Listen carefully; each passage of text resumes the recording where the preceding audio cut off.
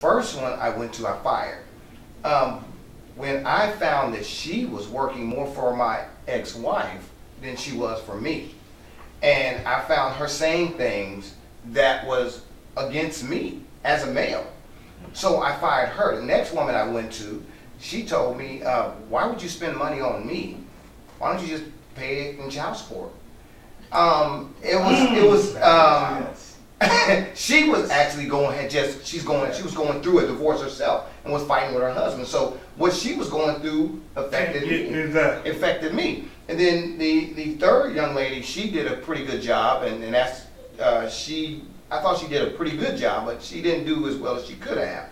However, my son and I, coming from a man who had a son with him all the time, we have the best relationship. And to go in a courtroom and have someone to try to strip that away from you, that is so hurtful, not only to me, it broke me down, but it tore him up. So a lot of men are wanting to be in their child's life, and we should never let a court process, and no woman should ever walk into a courtroom, and it happens so often to where they tell bold-faced lies and say things that are not the truth about their father to strip him from his rights and to strip him from that child's life. And we gotta, as a community, we have to get away from that, because it's our children that are, when I talked about kids are being angry and hateful, it's because it takes two to make them, it takes two to raise them. Exactly. Irregardless of how well me and you get along, let's get along well enough.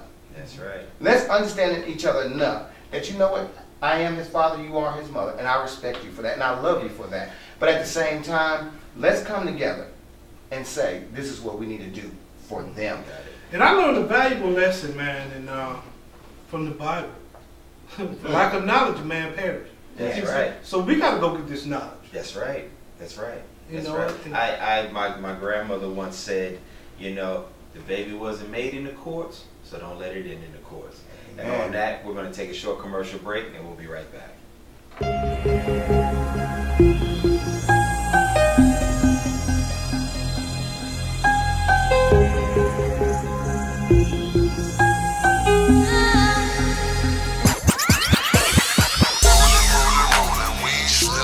Hello, I'm Al, video director, producer, and editor here at Save Filmworks. Here at Save Filmworks, we are compassionate about the field of video production. We would love an opportunity to serve you and your video production needs.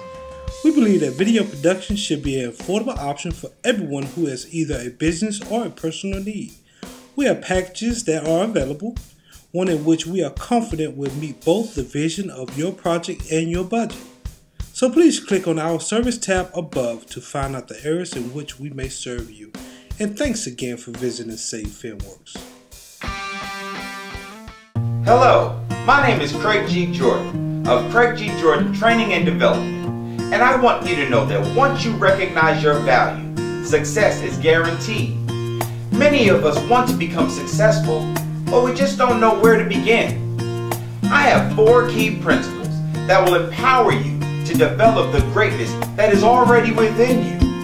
To find out more information about these principles for you and your organization, go to craiggjordan.net to schedule your next event.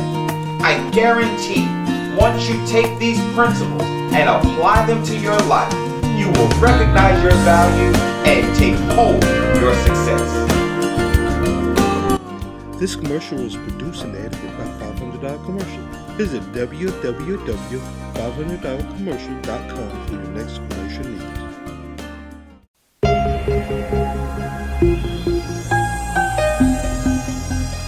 Welcome back to the Skinny. We got a great topic going on with child support issue. I'm so excited that we was able to share some knowledge with you all about child support. I want people to know that this wasn't a bashing session of women. It wasn't a bashing session of men. Now, we don't endorse deadbeat moms, and we shouldn't endorse deadbeat dads. We believe once you become a parent, you're a parent for life. You know what I mean? You got to take care of your responsibility. So, you know, back to child support, guys. We had some. When we went to the commercial break, we had some great topics going on, and we want to share a few more of those topics with them.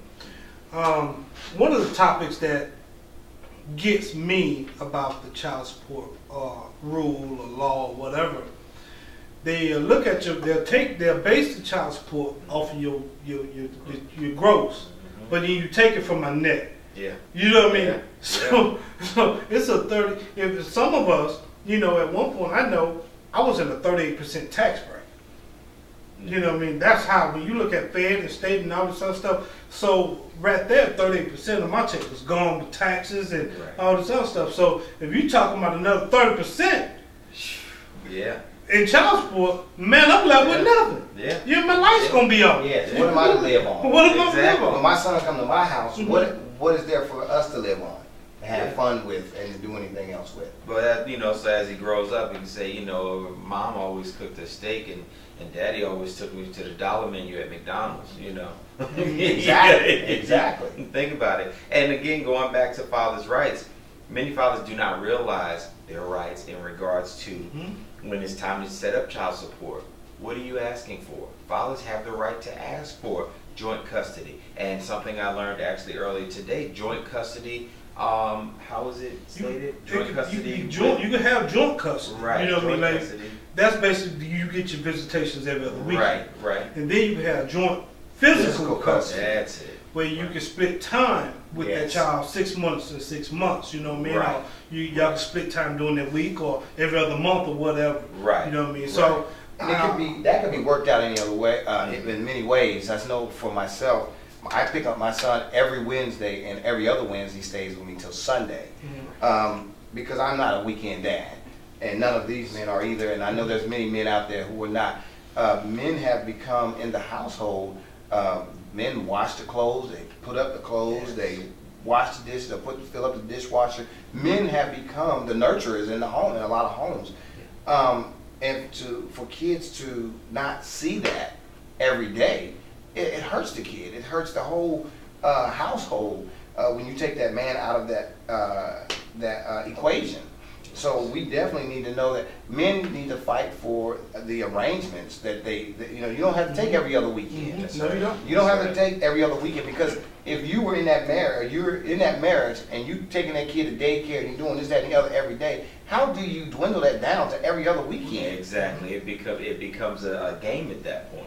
But I will say this, you know, in no way do we condone fathers who do not support their children, who do not take care of their children, who do not set aside that time to raise their children.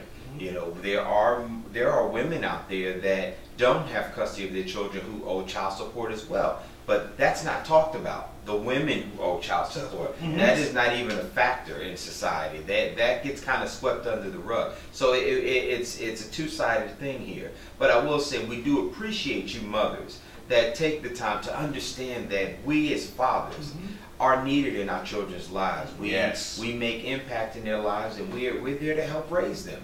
And we appreciate you for taking the time to make arrangements with us to provide that care that we need to provide for our kids, and not taking everything to the courts.